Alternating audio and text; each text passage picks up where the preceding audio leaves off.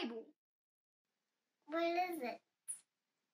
That is the story of Adam and Eve. The story we're going to be telling today.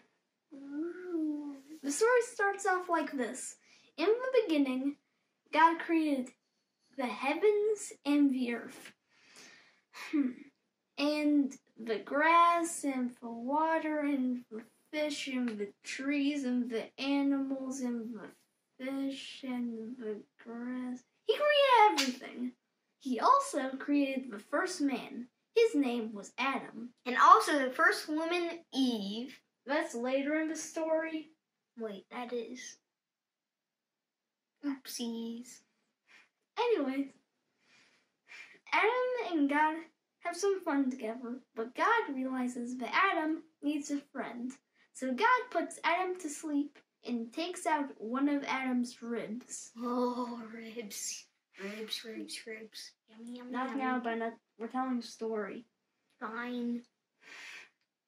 He takes out one of Adam's ribs and he uses it to create Eve, the first woman.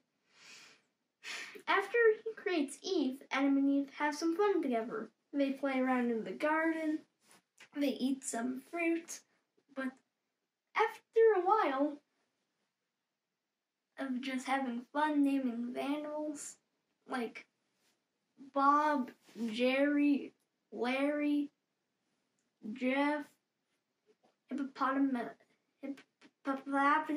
hippos. Any you know? Aardvarks? A penguin. Penguins are nice. After they named the animals, God gave them one rule they had to follow. Sabana, do you know what that one rule was? Yeah. Don't eat the fruit from the middle tree. Because the fruits from the middle tree will kill you. And you'll never have pizza again. Ew, scary. You'll be dead. Vanquished. You won't be breathing. You won't be able to eat pizza. Wait, you won't be able to have ribs. You will be no more. You'll probably explode. You breathing no mass. That's scary. You will die.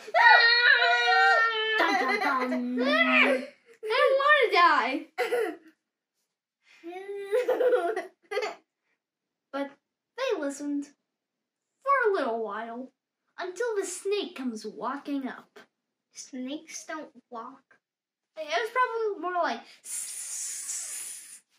but it did something and just came up and it convinced Eve to eat the apple.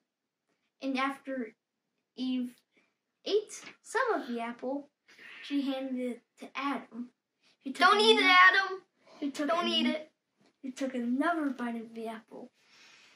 God was not happy, and for some reason, Adam and Eve found out that they were naked. What? What? Yeah. That's gross. So what did we learn about this? Well, we learned to not talk to snakes while you're naked. No, we learned that you should always trust God, no matter what. Because his rules are to protect you. And because he loves you very much. Now that we can eat apples again, what are the rules God has for us? Well, no cheating, no saying bad words, being nice to everyone. Those sound like good rules. We need to listen and obey. Thanks for listening to our story. We'll see you on Sunday. Bye!